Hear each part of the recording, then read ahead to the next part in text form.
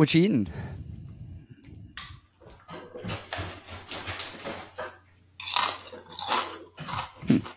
Looks a little chippy to me.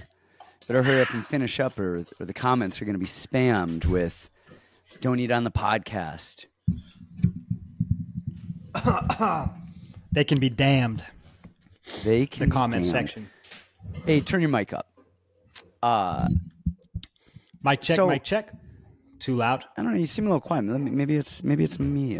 Talk again. You know, I'm a little echoey in this room. Yeah, no, you're good right there. You're good. I think I just need to turn my stuff up. What are you eating for lunch? I had Minute Maid rice and canned salmon. Canned salmon. Hey, I'm glad you actually mentioned salmon. When's the last time you had a tuna fish sandwich? Last week. I've been eating tuna fish Really? sandwiches every day. Oh, yeah. I haven't had a tuna fish sandwich in years. And then yesterday, it was like in the morning. I don't know why. I was like, no, it was the day before. I was digging in my cabinet and I was looking for tuna fish. I just had a craving for a tuna fish sandwich. There's no tuna fish in my house. Very next day, Kindle, first time in years, goes and gets tuna fish. I forgot how freaking good a tuna fish sandwich is. So those of you guys that are local in Arizona, let me give you guys a life hack. Bosa Donuts in Arizona, the best tuna fish sandwich I've ever had in my life. Really? You Bosa get is phenomenal. Yeah, you get a tuna on toast with everything. They put jalapenos, pickles, mayonnaise, mustard, onions, lettuce, like tuna tomato. melt? Nope.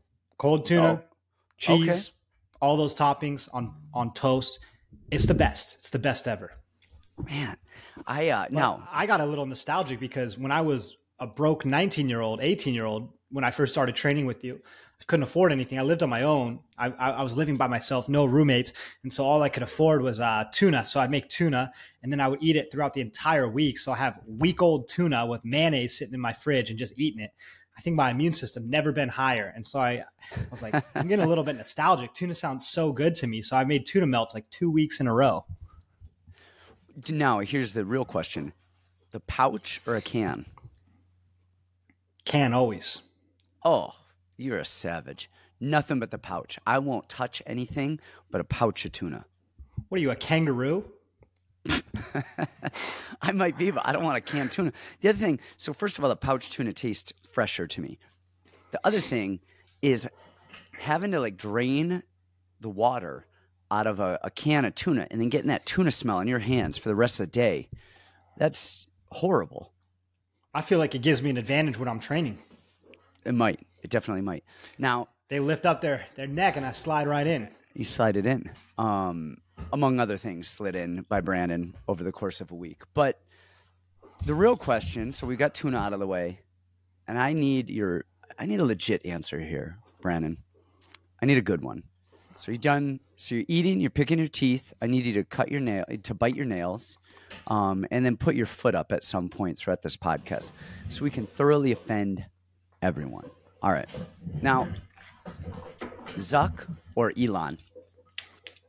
Everyone's riding Zuck. I got Elon. He's way bigger. Way bigger. I see. Is he? But Zuckerberg actually trains jiu-jitsu right now. I don't know, man. Elon's way bigger, and he could use his Neuralink to learn martial arts in a day. He's gonna be Hickson in a day. So I don't think that's close.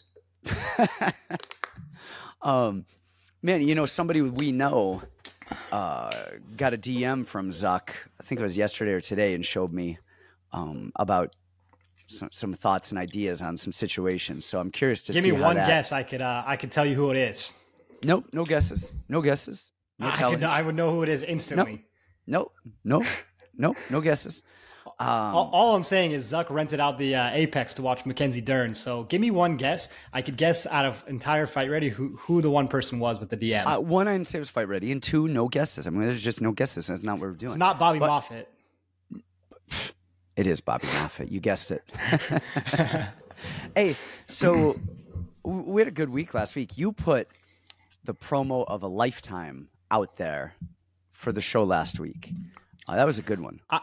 Yeah, but I thought we were gonna hit it. We were one short of a moonshot. Somebody was like, "Man, what a salesman you are! You put out a bunch of minus thousands." Like, man, we had to deal with what we had to deal with, and we were one pick short. Like the one that I said is free money. It was free money. Everybody hit, no problem. First round knockouts, all good stuff.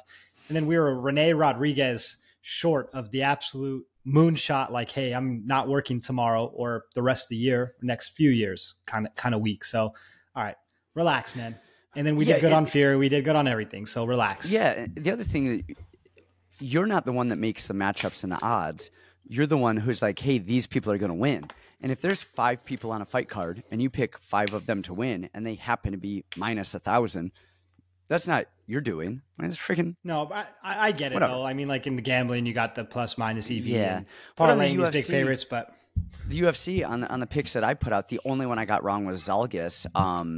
Which, I mean, I don't know, Zalgis, maybe I over-respect his abilities because I feel like he's better than his record shows. But I had Macy Barber plus 170, Ricci at minus 130, I think she was at. And I had somebody else on there too that hit on the UFC side. I think everything but Zalgis, and then one over 2.5 hit.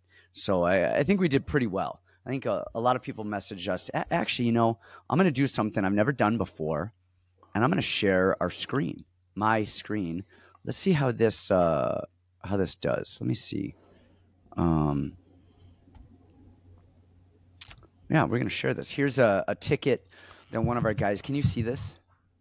Yeah. So $300 to 11,800. And then we had here's just like a quick video of some stuff. I mean, we had it should be scrolling through right now, just ticket after ticket after ticket cash this week, for $25 for a month. I think people are pretty happy about stuff, and I'm pretty happy with what we did. So, we did pretty well there. There's a screenshot there. So, or whatever, you guys saw what it was, but it was pretty good. Now, this week, are we doing – I think we're just doing the main card, right? Well, okay, you piss me off. Like, we talk about, okay, we're just doing the main card, and then you text me and you're like, hey, I'm ready for the full thing or just the main card, whatever you want. And I'm like, make up your freaking mind. So I think what we should do, as long as you have studied the full card, let's do the full card. Someone's like, oh, you're putting stuff behind a paywall. It's like, dude, we're not doing that on purpose. I'd love to give you guys as much free stuff as we can. It's not like this is like – top secret crazy stuff.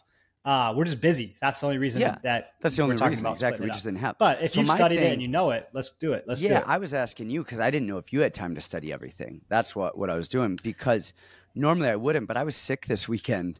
So I just didn't do anything. Like all Sunday, like Kendall was going over to family and doing family stuff. I just stayed home and watched tape. From the time I woke up, I took a quick break to help finish her with a puzzle. It was like this puzzle she's been working on for like 2 weeks. It was like it wasn't crazy. I think it was a 1,000-piece puzzle, but it was all like one color. Like you could not even tell the difference. So anyway, I helped her finish that, and then I went back to tape when she went off to family stuff. But I just that was the only reason, and the only reason, you guys, why we're going behind putting some of the stuff behind a paywall isn't, again, for anything other than by the time we put this out, we probably won't have time to watch all of the prelims. And so the prelim stuff we'll put out throughout the week while we have time, and I've already been doing that. Let's do it like this. Patreon. Let's talk about it before each show. And if we have the time, and if we can, let's put out a full show as usual. And if we don't have the time, then we'll hit the main card plus 1 or 2 fights extra, and we'll do it like that. I think that's good. Done. I like that. Sunday's like my day off, and I like to swim and lift and. Well, it's my day with my family. I watch film and I do stuff. So I try to get to it. So, okay, I'm down with that. Before we get into this card, you guys, I sent out our first newsletter. So if you want a free pick free pick, what else we do? A recap and just some news. I think I did a landmine of the week this week, which we'll get to on the podcast a little bit. If we have any tips or any news or anything coming up, we'll do that, but we want to be able to give you guys just some more information. We're not going to be spammy. One a week will come out, and it'll just be some tips and picks and information, stuff like that. So sign up to the newsletter. That'll be in the bio as well, or in the description. Of course, join us on the Patreon, subscribe, like us on YouTube. That's the least you can do. If you do nothing else, you can like us on YouTube. And then who's that one prick that keeps just coming over to tell us, I told you so every time? Just stop posting and stop watching us. Somebody in the comments of the last one was like, he's like, I really disagree with Emmett. And I'm like, okay, sometimes we get it right, sometimes we get it wrong. And then he comes back after the show. See, I told you. I can't believe you picked that. And I was like, I wasn't screaming any. See, this is what he's just arguing with himself. Don't be a twat.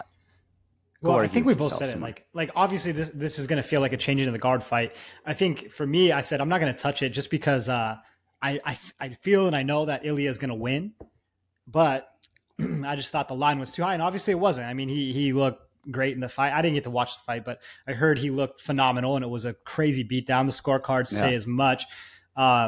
So, I mean, I guess the line wasn't wide. It just wasn't for me. It's not something that I played personally. I know everybody had a lot tied to Topuria, and man, he looked good. So, he looked good. He did all the right stuff.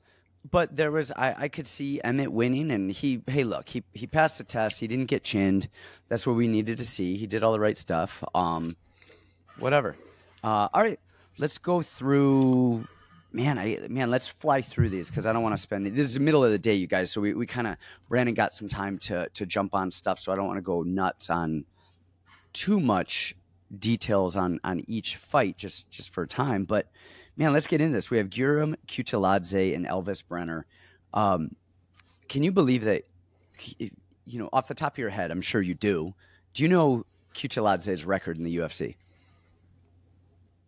What is he, 1-2 or something? No, he's 1-1. He's had 2 fights.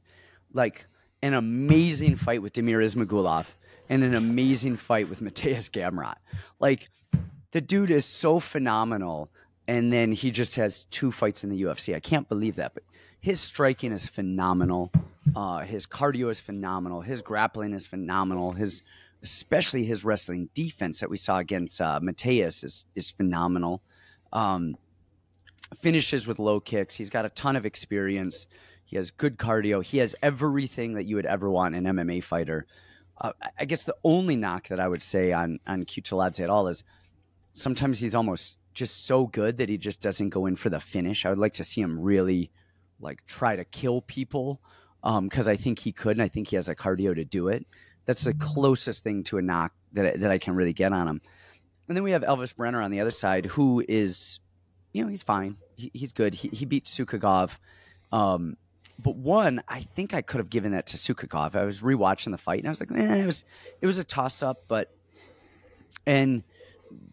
really, Sukagov, I thought, lost that fight versus Brenner winning that fight. Sukagov just stood there, plotted in. He normally is so in and out, and he was just in front of him. And I think he was trying to, feint and pull and counter, but he was just a little bit too short to do it with just standing there. And I think, I don't know if he just had a bad performance. He looked a little off. He just didn't look as intense, or maybe they took Brenner as seriously. But with Guram, I think Guram is just better everywhere. But I think just somebody that tall, I think is going to be able to push and pull Brenner and get him to throw and counter. Man, outside of some Hail Mary craziness here, I mean, I can't see a world in which Kutateladze doesn't win this pretty easily. Yeah, Brenner's tape was not good pre-UFC, and then he looked a lot better, obviously, in that debut. He's not bad. He's a lot better than I thought he was. Man, I wanted to go into this looking for the way that that Brenner has a chance here and wins.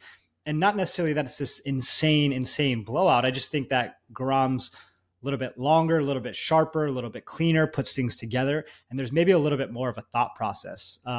Watching his fight with Damir, man, I had a lot of money on Damir in that fight. And my betting bias told me that Damir won that fight. He didn't win that fight. And Guram looked a lot better than I remember him looking. I remembered him being so low volume and just not doing a lot, but he wasn't. He was kind of always throwing, always pressuring. He looked really good. Second round, obviously, Damir, came on strong and won that. But man, his cardio, his power, everything held up throughout the fight. So keeping this short and simple, yeah, obviously Guram here. Now, do you like a finish or do you like an over on it? I'm not sure. Yeah, I kind of am leaning. I could. He's just that good that I could see a finish, but I'm kind of leaning over 1.5 just for what it's worth on that. So, all right. Next up, we have Alexander Romanov and Blagoy Ivanov. Guys, a lot of cardio, a lot of volume. Let's go, Brandon. What do you got?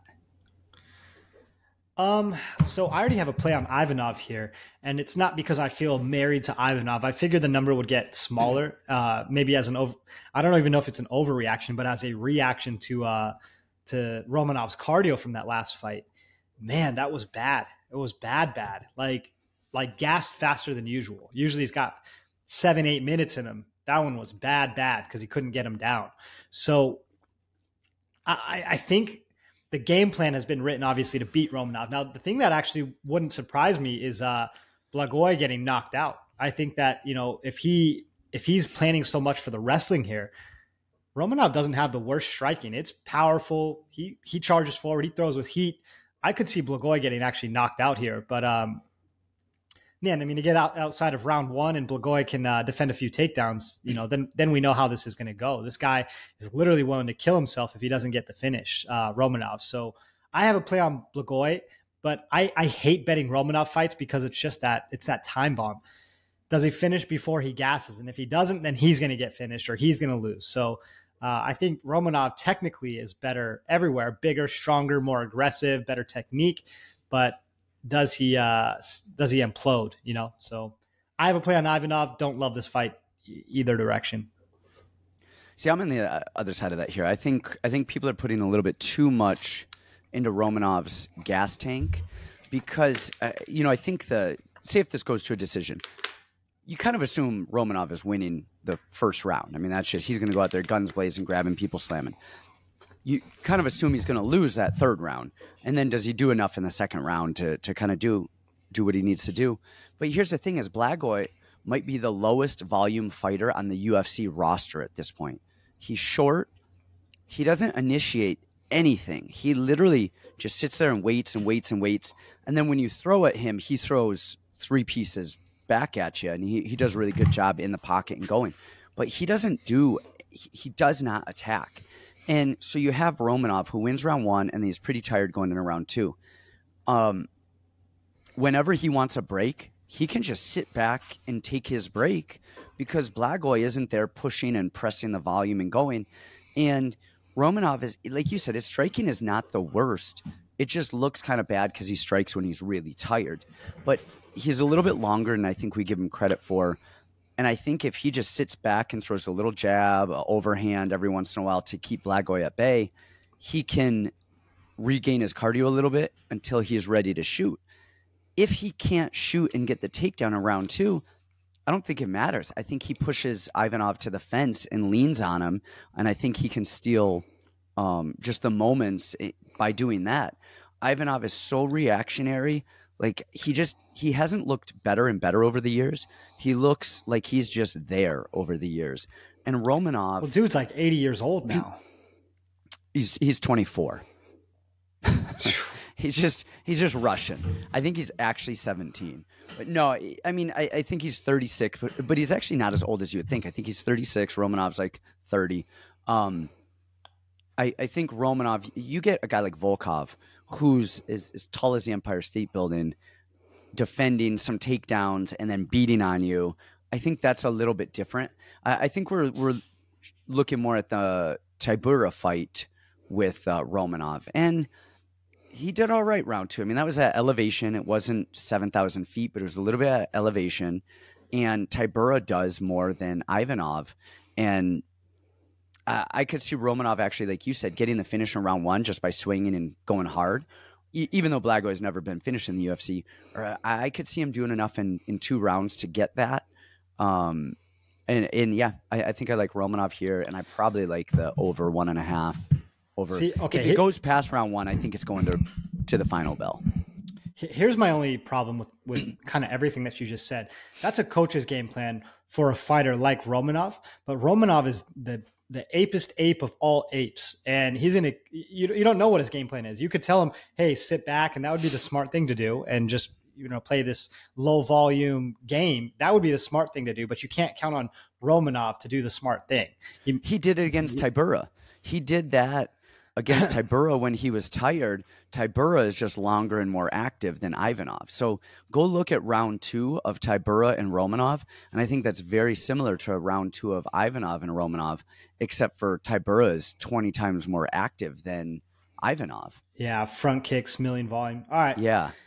I think you convinced me. I'll be on Romanov here. I just played early number just to try to kind of beat the move. I haven't checked. I probably did. But all right, cool. Okay.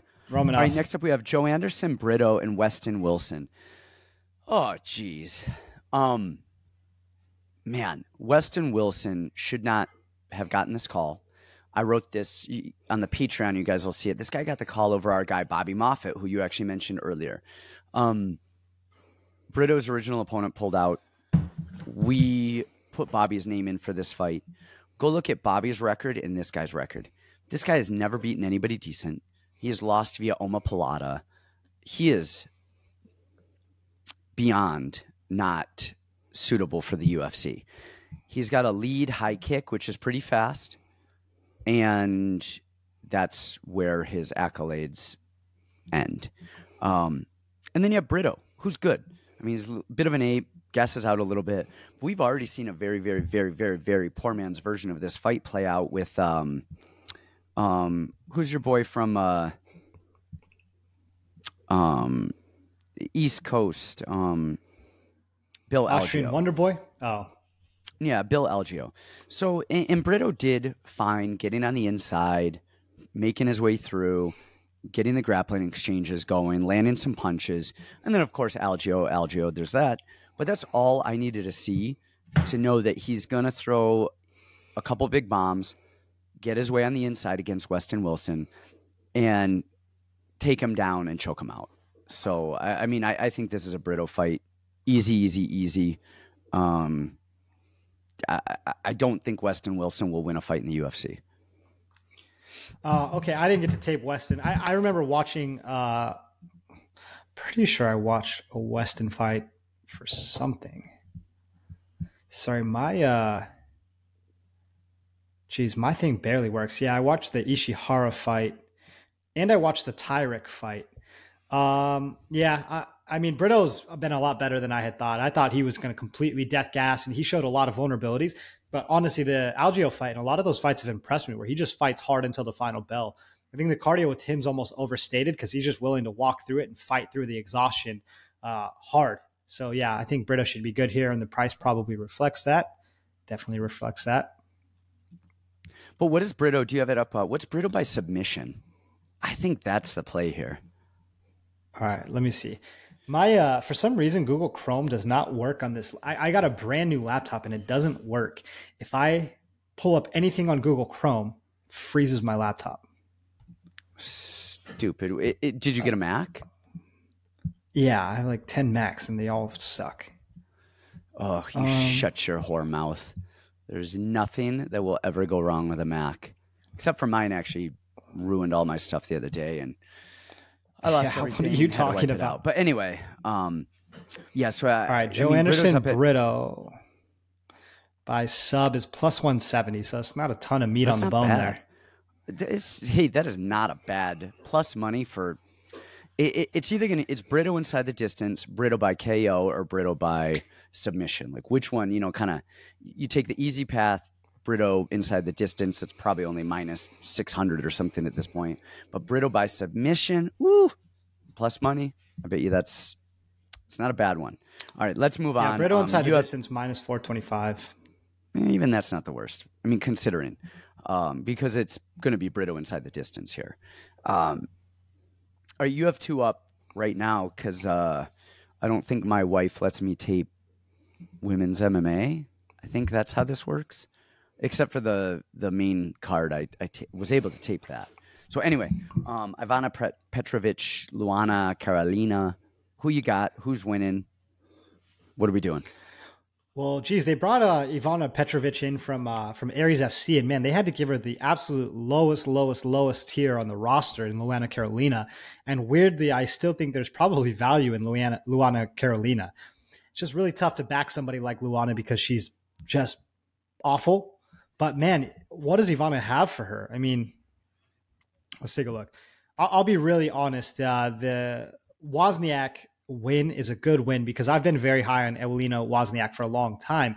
But in her fights, it's like she's kind of regressing. She used to be so good, and it looks like she's just regressing. She kind of falls over all the time. She's letting a girl with no wrestling get on top of her and dominate her for rounds, not standing up, not striking with her. Man, I just think a bet on Ivana is a bad bet here. Even if she wins, it's just like, it's not a good proposition. I don't think she's a very good fighter.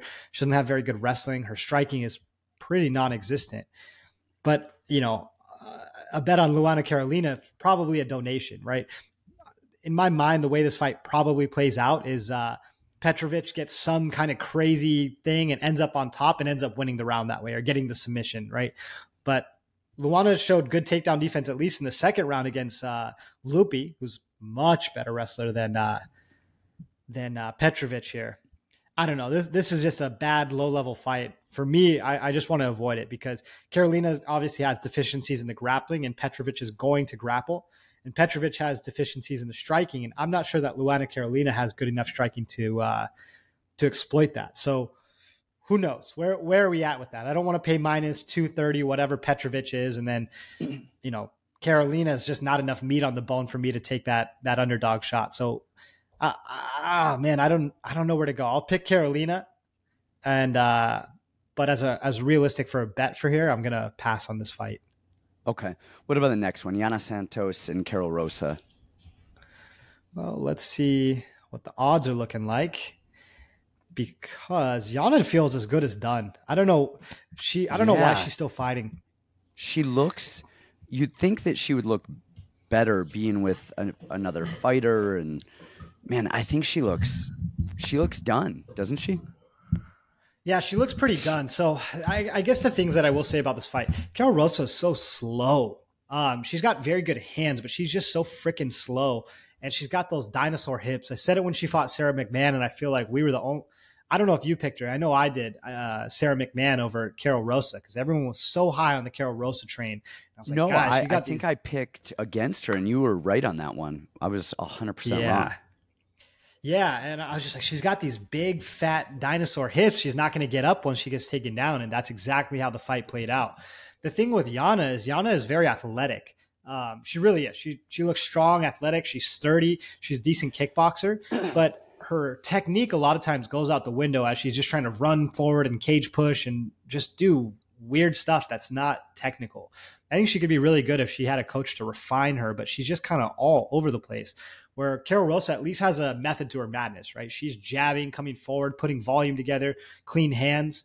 It's kind of hard to worry about the volume here. If the grappling here, if Yana's not able to even get it down to begin with, and Karol's a big chick. Man, I think 150 minus 151 on Karol Rosa it's a good generous line. I like that one. I like that spot there. Okay. Next up, we have Kevin Lee and Rinat Fakhretdinov. This is a weird one to me because of, and it's all contingent on Kevin Lee. Kevin Lee was cut from the UFC and looked progressively worse in his fights again and again and again. His cardio looked worse. He looked like he was quitting. Didn't look like he wanted to fight anymore. They cut him.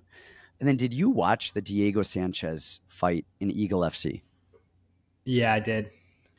Kevin Lee might have looked worse in that win than he did in any UFC fight against 112-year-old Diego, who was backing up and was almost a heavy bag. Yeah, but he tore his knee in the first round and went to the finish line. Is that what happened? Is that what happened with Kevin Lee? Yeah, he tore his ACL in the first round and then fought the whole fight with it. Okay. See, I didn't know that. So he's coming off that ACL. All right. That makes it way, way, way better. That definitely helps out quite a bit. Because I was curious. He looked so bad there. Now, him being over at Kill Cliff and then him Do you know he kind of recently has talked about being Muslim. Do you know if it's a recent conversion or if he just recently is public about it? Because it's kind of a big deal. Okay, why is it a big deal? Because it shows a level of commitment and change beyond just, okay, I'm going to do better, I'm better, saying that you're better.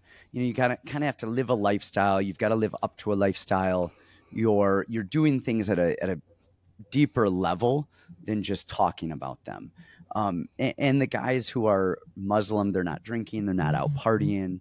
And so that is a thing to me. I think, honestly, I think being Muslim or Mormon or something, a religion where you don't drink, where you don't party, where you abstain from things, I think is probably very good as a fighter because you're just naturally not out doing things that others might do that would distract you. But that's my own take on it. Do you think Kill Cliff is good for him or bad for him? Because I think he's probably getting a lot of really good work, but is it work that he needs, or is it really a mental coach? Well, I mean, I say that because we know that Rinat is going to come in. He's going to be big. He's going to wrestle. He's going to be in his face, and he will fight for 15 minutes.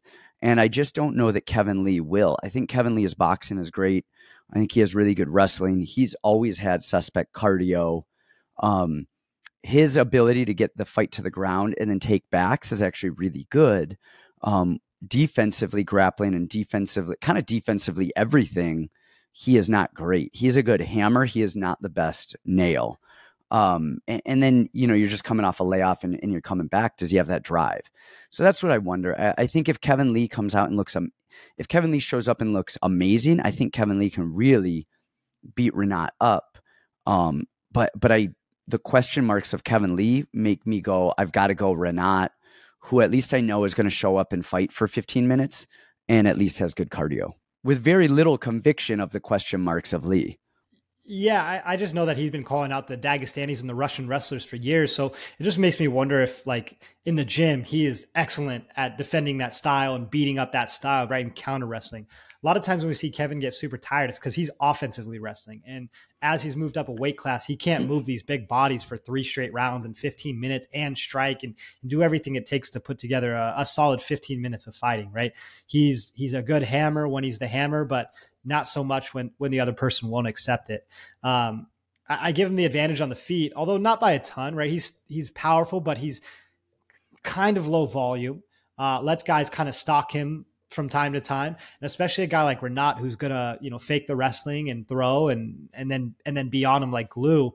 I think Kevin might have a few good exchanges in round 1. Maybe he looks amazing in round 1, but I think as round 2 and round 3 start to come, I see him fading off kind of like he always has, with Rinat, just that pressure style. And Renat's top game is really good. So, man, I wouldn't call Rinat a lock by any means. And I've seen that a ton this week. I mean, geez, if anyone's going to bust a parlay, I'd say Kevin is probably the most talented guy to bust a parlay of those big favorites.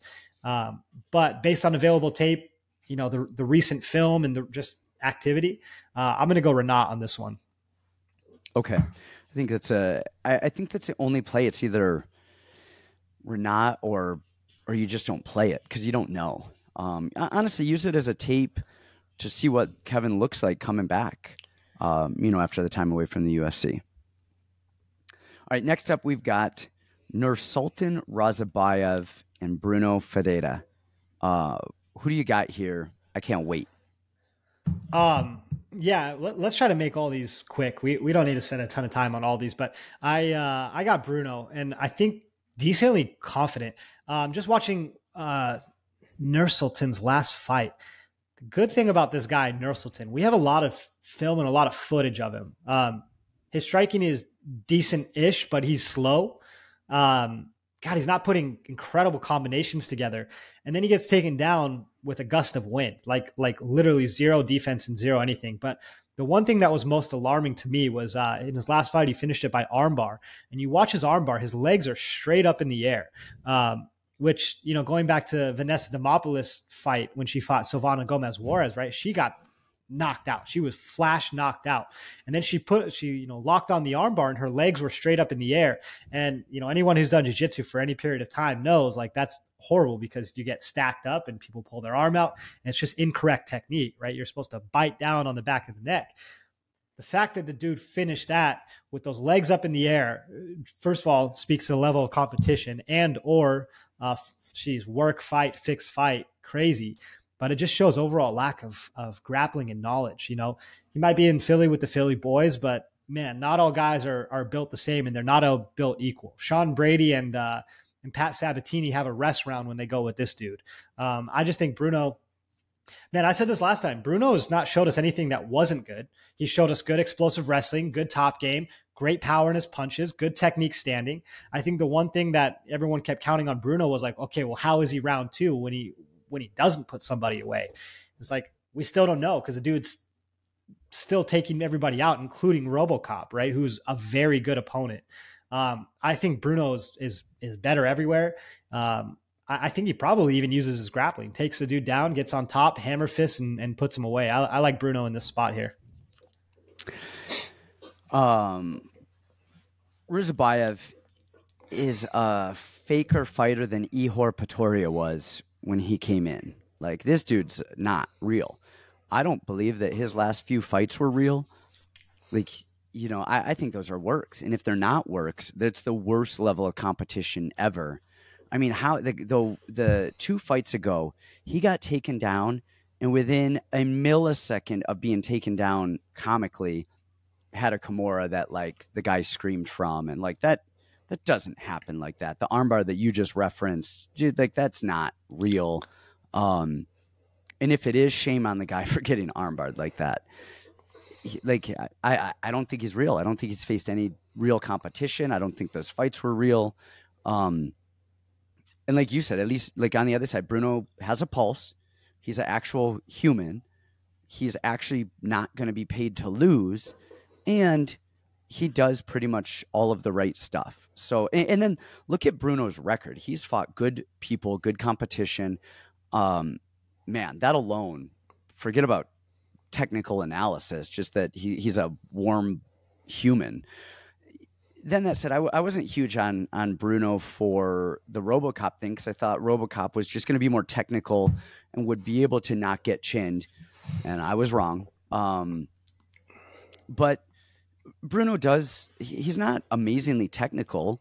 High guard, he moves lateral, he covers up, he fires in the pocket, he'll mix his wrestling, he's got decent jiu-jitsu, he's powerful, he's good all around. So man, mortgage the house, bet it all on Bruno.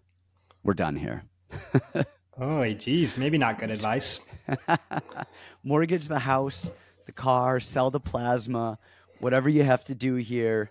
Who is it that I said that to before? Was it Carlos Hernandez. And that was a close fight on that one with Altamirano. Yeah, I know you hate it when I say stuff like that, but yeah, I hate it when anybody says stuff like that because that used to be me. It used to be me. I know. I'm kind of joking. I'm somewhat joking on that, but I do think that this is very heavily dominated by Bruno Ferreira. Yeah. So, all right. Next up, we've got Benoit Saint Denis, and Ismael Bonfim. Am I up? Are you up? Go ahead on this one. So, man, I thought McKinney was going to expose Bonfim, and not that Bonfim wasn't good, but I thought McKinney with his, explosiveness and that wrestling was going to be able to do something. Nothing. Bonfim passed every freaking test. That said, I mean, we know McKinney is McKinney. He is boom or bust. We know that. But Bonfim does everything well. He did everything perfect in that fight. His cardio is good. His striking is clean. He mixes his knees up. Defensive wrestling is good. Everything is top notch. And I've been very critical of Saint Denis before of him death gassing. And I think he took his UFC debut on short notice, and that was at 170. And he fought a really good Zaleski, who, honestly, that fight should have been stopped in the second round. But was actually really good everywhere. But watching St. Denis's last 2 fights, he actually cage wrestles really well. And once he gets to the ground, his jiu-jitsu in ground and pound and kind of cage grappling is actually really, really good. I actually like him more as a fighter after watching tape than I did, in previously. He's slow. He does not have great stand-up, but he hits hard. He's down to throw, and he'll do some spinning shit. Who wins it? I really think this is a Bonfim fight. But that said, the only thing that worries me and I'm curious about, and it's not making me change my mind, but my thought process on it, I think Denis is going to be a lot bigger than Bonfim. And I wonder, McKinney is not a great cage wrestler, but St. Denis is a good cage wrestler. And I'm curious to see if the size, if he can close the distance in round 1 and really wrap Bonfim up and get him to the ground and do some stuff. I'm curious to see if he's going to have some success. So I really like Bonfim here, but I'm curious to see how he handles the size, because I think once Bonfim goes up in competition, it's going to be the size that's going to be a big factor, because he is not the biggest lightweight, and I'm curious to see if when he fights those big lightweights, if he has a hard time with it. Yeah, I mean, I just looked because I didn't know that he's listed at 5'8", and St. Denis listed at 5'11", and man, I hate St. Denis tape. His pre-UFC tape is awful. Getting so tired, shooting awful shots, and he's looked a lot better in the UFC, right? I picked Stolze against him, and that wasn't a good decision. So did I. It's looked a lot better, but I still don't believe him, and I don't believe him yet. I still think he's got bad cardio, especially against anyone who can defend a takedown. His striking is rough, and the dude takes a beating. But I feel like this might be one of those fights that you get extremely frustrated, right? You have a big high number on Bonfim, expecting him to kill St. Denis, and St. Denis is just wet blanket like Claire Guthrie. Claire Guthrie is like the worst female fighter in the world, but she just is just there and kind of on you enough, throwing stupid rabbit punches that she wins fights. And that's what I worry about could happen here now that you're talking about the size and the grappling and the wet blanket. Thinking all week, the last few weeks or since the fight was announced, I'm like, Bonfim's going to murder this guy. And now I'm just having flashbacks to fights like those where it's just that guy that won't go away. So I'm still going to go Bonfim here, but I'm not going to get carried away with this position here. Yeah.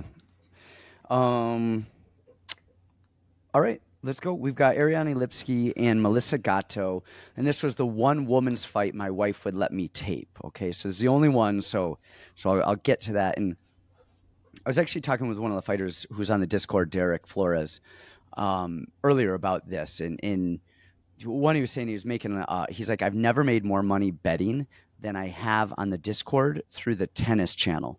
And he goes, I make more money through the tennis channel than anything else. And I was like, nice.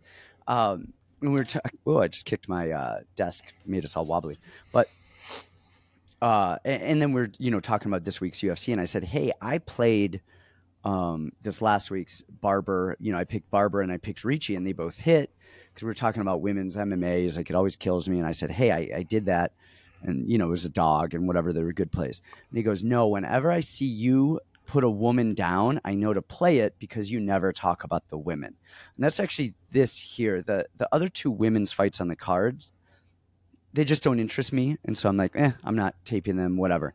But this one, I know both of these girls well. And so I wanted to tape it because Tracy fought Melissa Gatto. This is the famous, not famous by any means, but like inside joke of fuck her jiu-jitsu, take her down and beat her ass.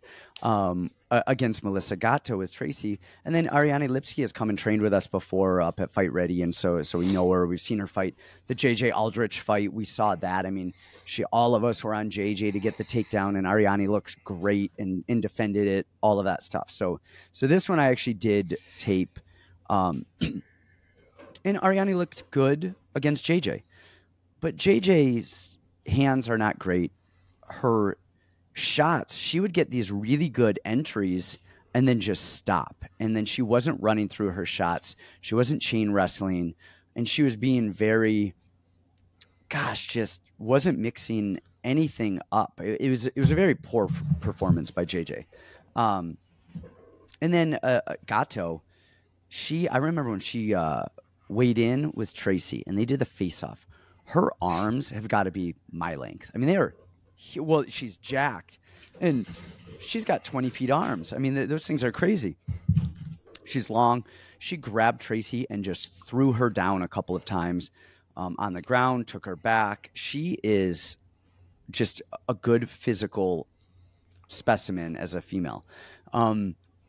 She doesn't have the striking of Lipski. Don't get me wrong. But and she actually she'll throw a 1-2, and what she does a lot is when she throws her 1-2, she drops that left hand so low that she can get countered over the top. But she is long, and I think her striking is decent enough. And although Ariane's tape is, Lipski's tape is, nickname is the Queen of Violence, like striking wise, she's not like knocking girls out to death and all of this. I think Gato's just got to get her hands on Lipski a couple of times, and she is dragging that fight to the ground and submitting Lipski. I really like Melissa Gatto here. And I think she's just going to be too big and physical. And she just, look at Gatto when she took Tracy down. She shot in and went straight to her back. She didn't try to American wrestling her. She went jiu-jitsu, cage wrestling on it, dragged her down and did all the right stuff. So I like Gatto here.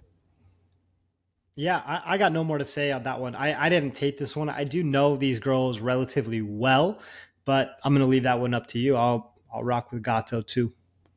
Okay. Next up, we have Max Griffin and Michael Morales. What do you got? Who do you got? Who's winning? Yeah, it appears that Griffin is dog of the week. And, if you let me look at this card and peruse this thing early in the week too, I probably would have been in the same spot. I think Morales is overrated. Not that he's not talented, but he's overrated, I guess, as the prospect that people were talking about that he is. But at the end of the day, he beat, what's that dude? Fakhretdinov? That Russian kid that I really, really liked on Contender Series. Fakhretdinov beat Trevin Giles and then Adam Fugit. All those guys are like decent guys. They all have their own little things about them that make them really, really decent, right? Trevin Giles has good boxing, just a good ultra vet, does a lot of things well. Fakhretdinov, tough wrestler, just kind of a strong dude in your face. And then Fugit has high volume, toughness, right? And he beat all those guys. Morales' striking is a little bit wide. It's almost like his hands are disconnected from his legs. Like it's just two parts of his body moving at different times. He's a little bit wide, but I think he's going to win again here. When he shows the grappling, it's clean. He is a very good wrestler. He lifts guys off their feet constantly. He's dragging them down. Man, his cardio's held up really well. He's looked clean. Griffin hits hard, and Morales does get hit. So I understand the people saying like that's the angle is Griffin KO, and he's got power and he can make this close. And I absolutely believe Griffin can make this close. But I think this younger, faster, more athletic man, technique aside, because Griffin's not the most technical guy on the earth either. I think this is a spot for Morales to shine and show people that he really is the future and he is that talent. I wish he could be a little bit tighter and a little bit cleaner with the things that he does, but I think the age is going to be this is the young man's game in this fight. See, this is one of the fights I've spent the most tape on and the one that I'm most torn on. And generally those are the fights I do spend the most tape on because I'm trying to find a read and an angle somewhere. And so I'm like, I keep digging and digging and digging and digging. And my issue with Michael Morales is he lets other people dictate the fight. He lets like, oh, we're going to strike. So he's just okay striking with whatever happens. Or we're going to wrestle, whatever. Like you don't know. He doesn't try to win a fight until he gets hurt. And when you rock him or something bad happens to him, and he just reacts, oh my gosh, it's beautiful. He just takes you down, swings, goes, clipping people, that's it. But when you don't, he just is okay with whatever happens. And even in the striking department, he's not out there forcing the situation. He's kind of like, all right, Whatever happens, he stands in the mirror. He waits to find a counter. He lets you go. He's not throwing, creating the counter. He's not pressing, creating the volume. He's not in your face. He's not actively wrestling. He's just okay with whatever happens. And I think that's why he got hurt and rocked with Giles. And it's just, that's why he's almost too nonchalant in there. And I think that's going to catch up to him at some point. Max Griffin on the other side, he's actually good everywhere. Like, there's not a single like massive flaw in that dude's game. I mean, he's old. I mean, there's that. His cardio's decent. He has a, good stance. And what he does really well is he moves laterally. He just gets people to chase him, and then knifes punches in as they do. And he hits hard and he times stuff well. He will wrestle. He will defensively wrestle. He does everything well. And then it just comes down to, like, I could see him lulling. I actually see Max winning a decision if he wins. And I see Morales by finish if he wins. And, putting on my Nostradamus, fortune teller hat over here, if Max does just enough to, like, touch him and move and just kind of won't die, I actually see him steal in this fight from Morales. If he hurts Morales or somehow pisses him off or something weird happens and Morales just goes send and just starts swinging on it, I see Morales just finishing him, catching him, clipping him. I really am 100% torn on this fight. I think Max is a good dog here. And if you want to play that, go there. I kind of like the idea that the younger up and coming kid is going to find a way to win. Like, I lean that with nothing more than I think the younger kid who's supposed to be the talent is going to be the talent. But I wouldn't be surprised to see Max Griffin steal this one.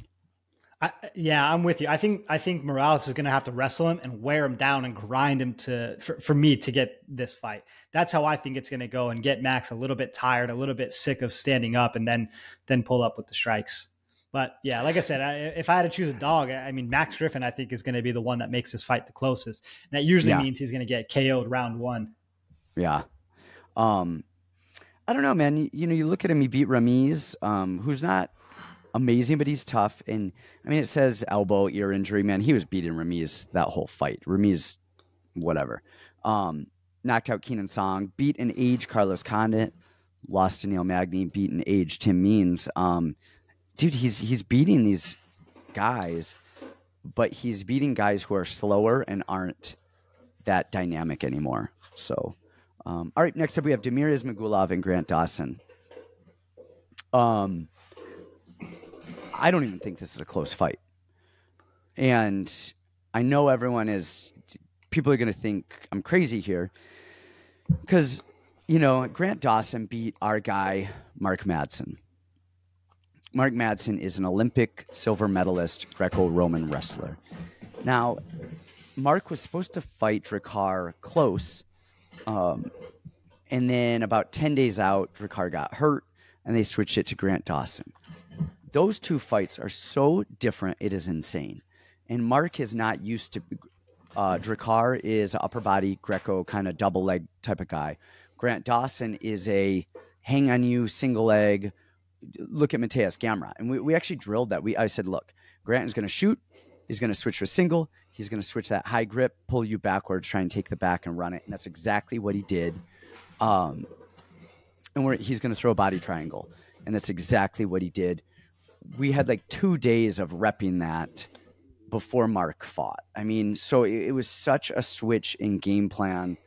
And then Grant is going against Damir Ismagulov. And first of all, Grant missed weight by like 5 pounds. All right. So there's that. Damir is going to be able to, first of all, he's longer and he's a much more comfortable striker than Mark Madsen is. And he's a good wrestler and he is comfortable defending single legs and like chain leg wrestling. He doesn't get tired. He has phenomenal cardio. I think Damir is going to really have a very good performance over Grant Dawson on this one. Yeah, there's been a lot of weird stuff with this one. One, the retirement and then coming back, and retirement coming back with Damir, which was a weird thing, and I think he was just frustrated more than anything. And then the line movement has been a little bit insane. And then explain that. Damir's explain the line movement, because I'm not familiar with it. Explain it to everyone. All right, if you stop saying it, I'll explain it. Damir opened a big favor. I think it was like minus 210 or minus 220. And now the line is about to flip where Damir is about to be an underdog. And, inside the Discord and the chat, people are saying, oh, they train together and that's why. And apparently Damir, he's at Syndicate now. He's at Syndicate, not ATT, where Grant is at ATT. But I'm just watching this, and I remember Damir being kind of slow. Damir looks good, man. It's really hard to look at Damir in the way that he fights and be like, man, this guy has holes. He defends takedowns well. He's high volume, good jab, always in your face. Like, the guy is just clean and beautiful. And I think a lot of this line in the stock is going into that retirement stuff and the weirdness with Damir coming back, and honestly how good Grant looked in his last fight. But you look at the film, Grant gets so tired if he doesn't get what he wants. His striking is a little slow and clunky on the feet, although he is a little bit of a destroyer, right? He'll keep marching forward and pressing. The one thing I worry, just like the St. Denis fight, is that Dawson's just on him so much. He's just racking up time. Just time. Not like he's doing damage, but just time, pressing, being on him, and making Damir fight him off. But at the end of the day, man, I really like Damir's volume. His jab is just something of legend. He is just a veteran's veteran. I'm willing to be wrong in the spot, especially at such a close line. And please let this line flip so I can play a little Damir as an underdog. A day that I never really thought would come. I did play Armin against him, but that's top of the division, right? I like Damir in this spot. I think Dawson's going to get tired. Damir is so good at defending that stuff. So I'll take some Ismagulov. Love it. Main event time. Main event time. Time to go. We have Sean Strickland and Abus Magomedov. This is another fight. I'm like, what the hell are they doing? Sean Strickland is doing much for the division. He is a workhorse in this division. Took on Ivanov in short notice, fought Cannonier, Pereira, Hermanson. He's fought who's who. He's entertaining. He's a Vegas guy. The UFC likes him. And he's going against Abus Magomedov, who's good and seasoned and has done it, but only has one fight in the UFC for a main event. Do you know what the push is here, what the play is here? I can't figure it out. If it's like, hey, let's give Strickland an easy one and that's the only guy who would accept the fight, or if it's like, no, we know how good Abus is. Let's let him put on a showcase. Yeah, you've got to assume we know how good Abus is. We're trying to put on a showcase and grow a guy for the division because Izzy has cleaned out the division. Yeah. Yeah, maybe they're looking for newcomers, but I don't know. It's just weird to me that they do that with somebody who's untested, not even untested, but untested in the UFC and hasn't had enough eyes on him, and that now all of a sudden you're going to kill one of your main guys in the division who you can always count on. So it's just a weird one. I kind of think we've already seen this fight play out a little bit with Strickland Ivanov. I think it's Strickland is pressing in the volume, and then Abus is going to try to keep some range and mix in the wrestling. I think, man, I kind of like Strickland here in this spot. And my thing is, Abus, everybody talks about his wrestling. Everyone thinks, his wrestling. In one of his last fights, he got taken down, just out-timed and got put on his ass. And he responded well, but I think his wrestling is good, and it looked good against Sabadu Sai and some other guys who are just have never wrestled a day in their lives. But Strickland does all the right stuff. He's in your face. I wish Strickland had a little bit more power to press and to scare Abus. Um, I I'm gonna go Strickland here in a very close fight. I think it's going to be very similar to the um, Imavov fight, and where it's going to be like 3 rounds to 2, close split decision. It's kind of volume right there. I think we've already seen this play out, but I think Imavov is a little bit better than Abus. I think I like him better than Abus. I think he's a little more dynamic. I think Abus's cardio is a little bit better, but I think Imavov is a little scarier than Abus is. Um, you know, I don't think it's going to be an amazing fight. I think it's just going to be a volume fight. Geez, after that performance Imavov put on against Chris Curtis, I mean, how good does that win look for Sean Strickland? And it's crazy watching Strickland. We talk about this every time. He just looks so ugly when he does it. His chin's up, he's reaching for every punch, but somehow he's always there. He's clean. He barely ever gets hit. He puts volume together. Man, he's a wrecking ball in like the least finishing way possible, but he is kind of a wrecking ball, especially when he starts opening up and really throwing those punches. I mean, they look hard and he gets people, moving back with the power, but just can't seem to find the finish. I think this fight is either a boost early, right? He's going to catch that knockout like Ferreira did, right, as Sean's reaching.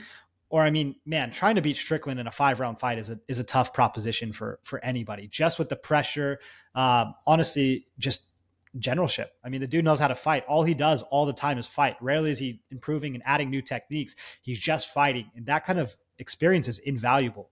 So for me, on a close to even line, I think on some places he's minus 130 now. How can I go against the guy that's just been all reliable for so long? And the only time he's been knocked out recently, I guess, is against freaking Alex Pereira, like world champion kickboxer with insane power. But, we're looking over 5 rounds. Give me Sean Strickland at an even line. That's a good bet for me. Yeah. That's it. That's all we got. Anything else before we take off here? I think that's it. That's all I got for you guys. Midday, man. I like it. I like this midday one. I'll get this up. What is it? Tuesday afternoon. This will get up probably sometime tonight, Tuesday night, Wednesday morning, depending on when editing and everything takes place. Man, next week you're going to Hawaii? When do you take off to Hawaii? I will be leaving for Hawaii on Friday, and then I won't be back until July 10th. So it's going to be a while. That'll be a while. And then we've got Kamuela Kirk is fighting next week up there in Fight Week against Esteban Ribovic again. And then, so we'll get some stuff out. I'll keep getting some more plays out early as I can, and we will see you guys next time. Happy betting.